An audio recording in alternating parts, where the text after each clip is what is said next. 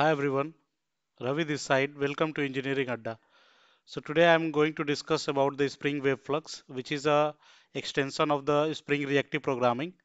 And basically in this video we will be discussing about the Mono and Flux. So let me tell you what is Webflux. So Webflux is a reactive web framework in Spring and it was added as a part of 5.0 release of Spring. Okay. It offers all the reactive way of programming. Like it offers asynchronous, non-blocking and event-driven approach for the data processing. This all concept we have discussed in the earlier video in a Spring reactive programming. It also offers reactive stream back pressures and runs on the server like Netty, Undertow or the Servlet 3.1 containers. So I will discuss about Mono and Flux or how we can discuss the publisher and subscriber using a Mono and Flux. Okay, how the Mono and how the Flux is behaving, I will discuss those things. So come to the IntelliJ. Let me create one project and then I will show you those things. So I'm simply creating one Springboard project here. So let's say let's say its name is Mono Flux Spring application. Okay, do next. Let me add the Spring Reactive dependency here and then create this project. Open in a new tab. Okay, so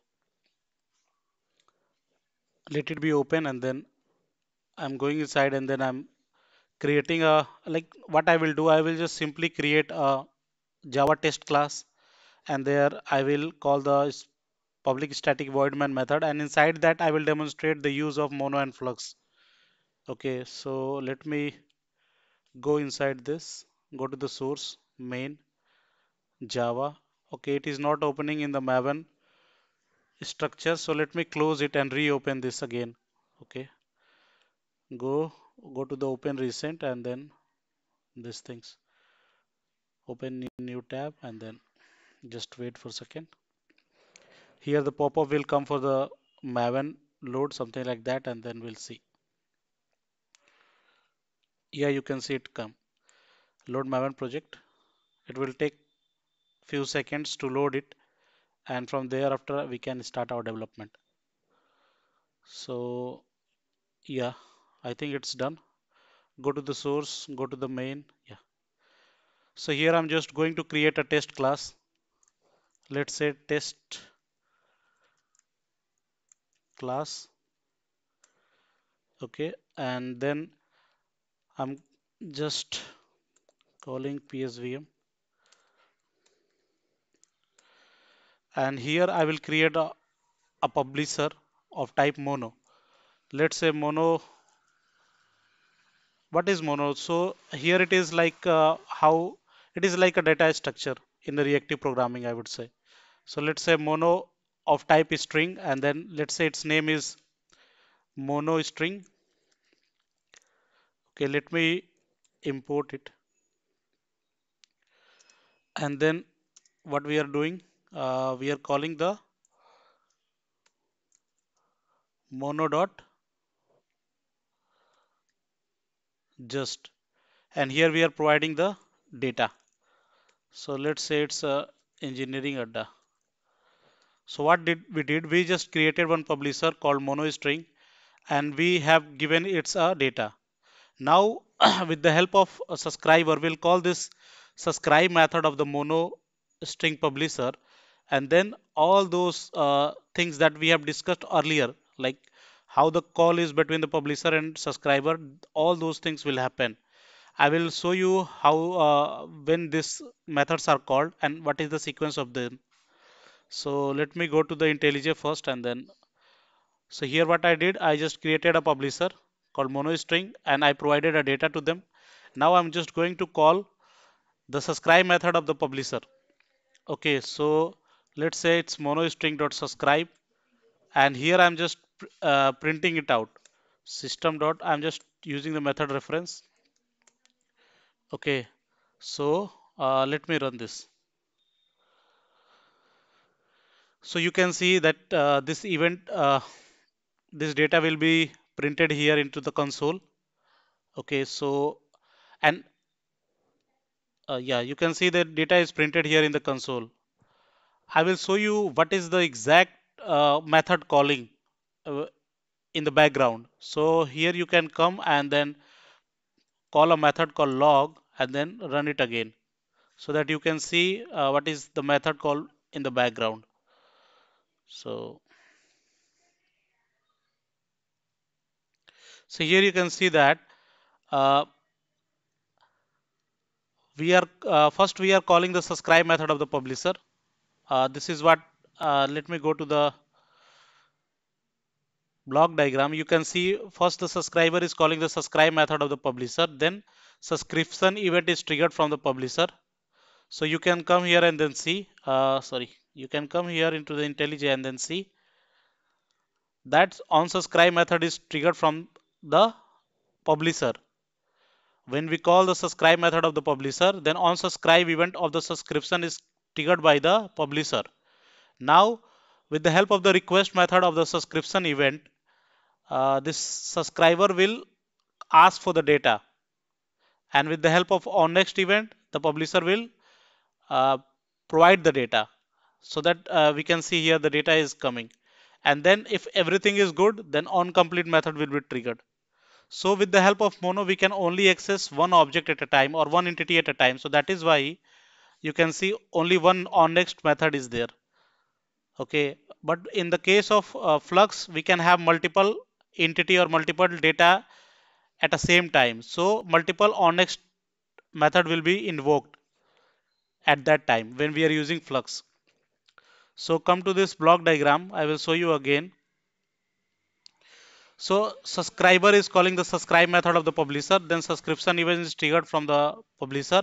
And then with the help of the subscription method, which is request, we are calling for the data.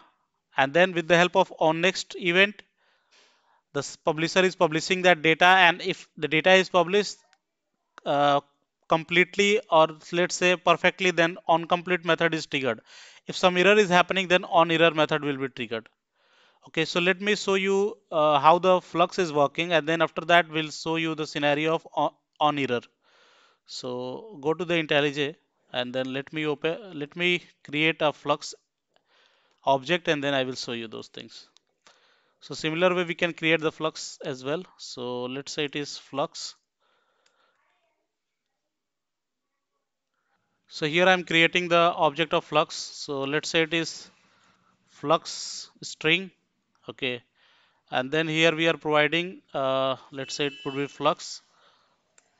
Okay, and here we'll be providing the we can provide more than one data. So let's say it's YouTube and then let's say Java, something like that, and Spring, Reactive, something like that, Spring, let's say the fifth data is Spring Reactive. So we can provide more than one data. Now what I'm going to do is I'm just going to call the subscribe method with the help of the Flux string. So let me print and then I will show you how many times the on next event is coming. So for the first one, for the mono, we can see that this is the logs. This is the call of methods. And for till this, it is for the mono. We are calling the subscribe. We are calling the subscribe method of the publisher with the help of mono. And then we are then the on request on subscribe method is trigger from the publisher. Then request method we are sending to the publisher, and then on next method is coming with the data, and then on complete. Similarly for the Flux, we are calling the subscribe method of the publisher Flux, and then on subscribe event is triggered from the publisher, and then we are asking for the data with the help of request. And here we need to provide the number of the data that we asked for. So you can see like internally it will be providing the number of data, like it has five data, then the argument should be 5. Now on next event will be triggered 5 times. So you can see the first time we are getting the data engineering adda, second time YouTube, third time Java, fifth time Spring, and sixth time Spring Reactive. And then everything is working fine, then on complete method is triggered. So this is what I was just about to show you. So mono is for the single entity and Flux is for more than one entity. Now coming to the another scenario, I will show you what if some exception is happening or some error is happening in between, then what is the flow? So ideally the flow should be, let me go to the diagram. So ideally the flow should be when we are calling the subscribe method, subscription event should be triggered from the publisher, then we'll ask for the request, and then all the data will be provided, and then if some error is happening, then the error will be triggered, right? So let me go there and then we'll show you. I think the data should not be provided. Let me go and then we'll try to hit and then see. So let's say I'm just trying to put a exception here. So let's say it's a new exception or runtime exception. Okay, and this is not the way how we can call the exception in the reactive programming. We should be wrapping it with the mono dot something like, yeah, mono dot error. Okay, and then here we can give it and then we'll see. So, and yeah, this should not be the string type. Let me put the question mark here. Okay, so we are generating the exception for the mono, and let me run it and then we'll see what is happening. So what is the flow now? I will show you for the mono. So for mono, you can see we are calling the subscribe. Okay, after that on subscribe is coming up, request is coming up, but on next event is not coming because we are getting this error. Okay, so this is how the flow when we are having any exception or any error between the call. So yeah, this is what I just wanted to show you. So this is all about the mono and flux. If you like the video, please hit the like button and please subscribe the channel for more such content.